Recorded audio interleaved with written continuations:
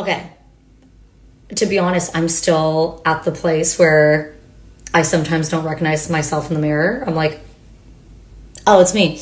I love it for the character. So that has been really, really exciting for me. But yeah, for me, I'm still getting used to it, but I do love it. I've been to so many great concerts. I've been to a lot of Delwater Gap and Nile Horn concerts this year, and I've loved every single one of those shows. So I have to say that. Yes.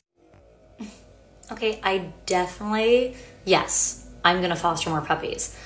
I have to prepare myself a little bit better emotionally because I was so happy both my little babies, my foster puppies, found wonderful homes, but I was also a little emotionally devastated. So just gotta prepare myself a little bit better. But I loved it and I definitely want to do it, and we need more fosters. So if anyone's watching this and you want to foster puppies or cats or animals, you should do it. This is your sign. Do it. Lose Yourself by Eminem. Enough said. I think all the travel I've been able to do for the first time in a really long time, a lot of the travel I've been doing has been really more for me and recreational rather than for work, which I still am very grateful for and had a little bit of that the past 12 months and loved it. But yeah, I feel like the travel has been very awesome, and I've been feeling very thankful to be able to do that. I don't know yet, but you know what? I'll let you know when I know. Love this question. No. And I'm going to answer this in a very weird way because there are things that I would do differently today if it was coming out today or coming out this year, but I would not change how they ended up, how the whole album and the songs ended up being. I feel really strongly that that was the state that they had to be in.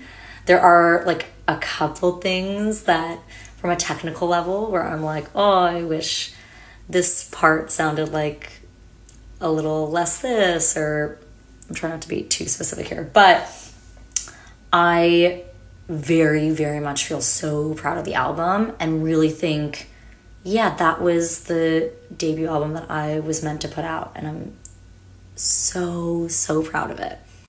Oh, of course I tried tacos al pastor. Those are the only tacos that everyone, both in Mexico City and people who had been to Mexico City, kept telling me about. It was like, you can't have any other taco but tacos al pastor.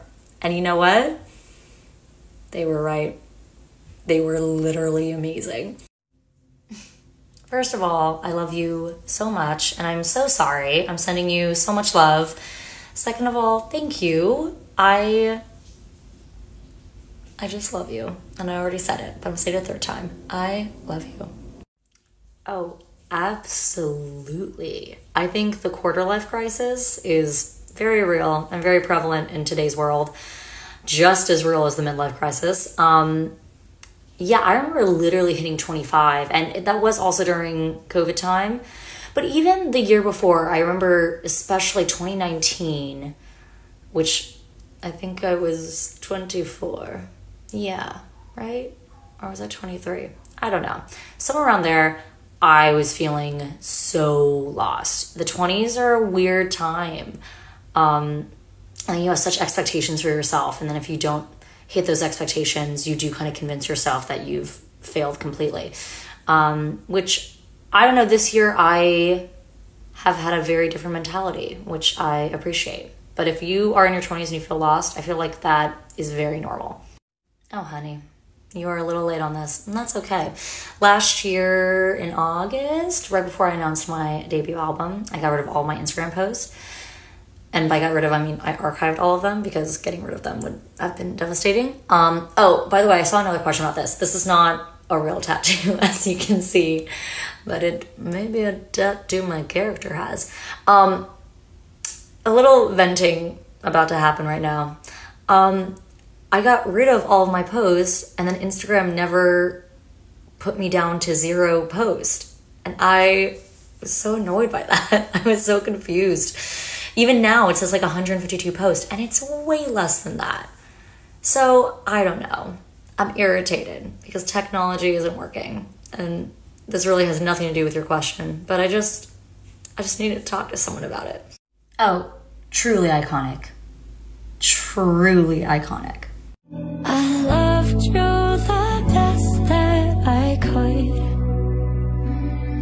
but I know that you love you better. If I told you to come back, you would. That's why I can't ask for forever. Oh, you mean one of the best pieces of television I've ever seen?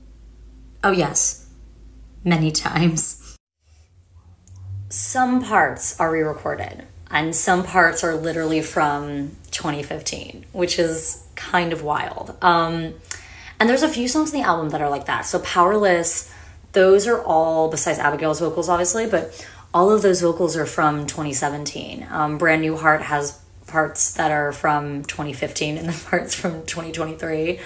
Are there any other songs that... I mean, some songs were recorded in 2021, some were recorded in 2022.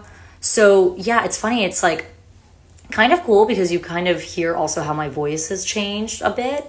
So it really does feel like a collection of my time and experience and blood, sweat, and tears over the years of making this album.